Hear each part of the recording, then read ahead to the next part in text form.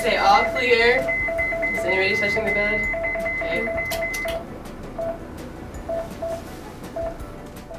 Well, the WVU third-year students here in Charleston have the chance once every block, which is every 8 weeks, to be pulled away from their clinical rotations and come together to learn and practice some skill sessions as a group of about 30 or 35 here in the Simulation Center.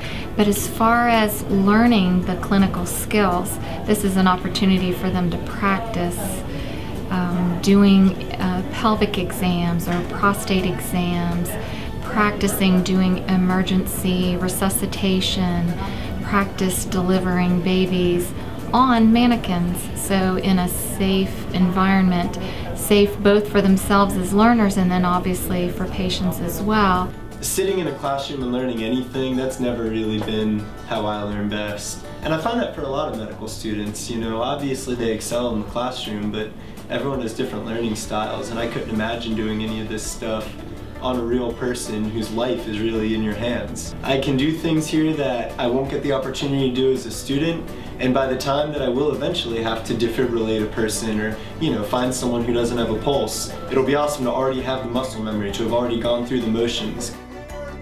Clear! Both done. Both. The instructors are also able to demonstrate and then allow practice. They can speed up or slow down that practice. They can stop a student kind of mid-skill if they're doing something wrong, and it allows the student to practice until they have a little bit of comfortable mastery.